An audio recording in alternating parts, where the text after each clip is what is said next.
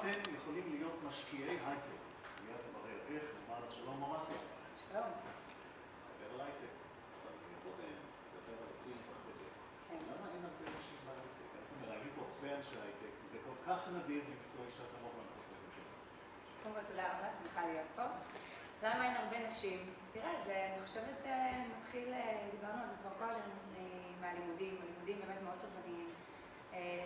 זה לא משהו שהוא מאוד טבעי או טריוויאלי. כי במתמטיקה, הנדסה, תוכנה, כן. שאת עברת להגיע אל הייטק. כן, זה אין מתמטיקה מדעי המחשב בטכניון, גם שם באמת במסגרת האקדמית יש מעט מאוד נשים. אני חושבת גם בסופו של דבר, זה משהו שאני קצת הייתי על כלכלו בעצמי, כיוון שבעלי הוא גם יזם, של איזושהי החלטה אולי משפחתית כזה, לפזר את הסיכון כמו שנקרא. אז אנחנו רואים, יש באמת הרבה מאוד יזמים בישראל, וזה תחום שהוא חלק מה-DNA הבלתי מעורר והחוזקה של ישראל. כדאי שיותר נשים יהיו. בהחלט, אנחנו מאוד מאוד יודעים את זה, אנחנו ממש עסק שמרביתו נשים, שותפה שלי, שלי עוד מויאלי, בעצמה אנחנו חברות הרבה שנים, ואמרנו ככה, אנחנו יוצרות איזשהו power couple נשי, שמגיע מרקע מאוד רלוונטי, כלומר, כל הקרדנצ'לס שם, אבל עם זאת, אנחנו כנופח אנשים. באמת בתוכנה, וכמו שאמרנו, באמת, מתוך האמיץ של ההייטק, אבל המיזם, האחרון שאתם יותר מגיע לגיוס כספי, זה בכלל נמצא. יפה, אז iAngels זו פלטפורמה אינטרנטית במודל של מימון המונים, שבאה להנגיש את ההייטק הישראלי לקהילת המשקיעים העולמית. זאת אומרת, אני לא חייב להיות מיליונר או מיליארדר כדי להשקיע בהייטק, יכול להיות סתם אחד שנכנס לאתר שלכם. בדיוק, אתה נכנס לאתר בצורה מאוד פשוטה, אין כל איזה דמי רישום או כל דבר כזה, ובעצם אתה יכול להשקיע יד ביד עם האנג'לים הכי מצליחים בתעשייה הישראלית, בסכומים משמעותית יותר נמוכים, סכומים של $5,000 ומעלה. אני יודע, איפה להשקיע. יפה, אז קודם כל ההשקעות שאנחנו מציגים באתר שלנו, הן כולן מגובות על ידי האנג'לים שהם... אנג'לים אלה המשקיעים... אנג'לים המשקיעים המקצועיים.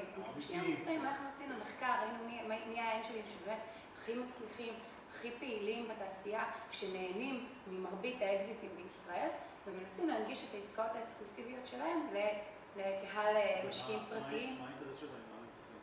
האנג'לים? אז קודם כל, הרבה מהם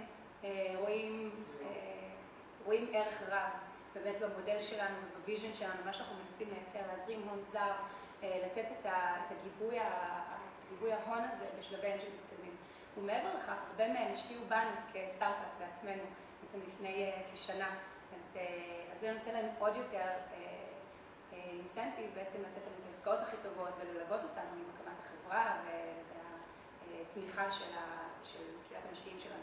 עכשיו, מי שמשקיע באמצעותכם, באמצעות iAngels, הוא לא סתם משחק, הוא בסופו של דבר יקבל מניות בחברה, כן? נכון, בהחלט. איך זה מתבצע? אז יפה, אז אנחנו בעצם מאפשרים לאנשים להשקיע סכומים קטנים, כמו שאמרתי, $5,000 ומעלה, הם קונים מניות בחברה בגובה ההשקעה שלהם, והופכים להיות באמת shareholders, כלומר באותן חברות. אנחנו בתור iAngels מאגדים את כל אותם משקיעים לכדי גוף אחד שהוא משמעותי, הוא בעצם מה שנקרא major shareholder בחברה, וזכאי לזכויות המשך, להרבה מאוד זכויות. ככה אנחנו נכנסים בעצם בדיוק באותם תנאים כמו האנג'לים שמובילים את הסיבוב, ומאפשרים לכל משקיע קטן ליהנות מאותם תנאים ברמת ההשקעה שלו, אינדיבידואלית.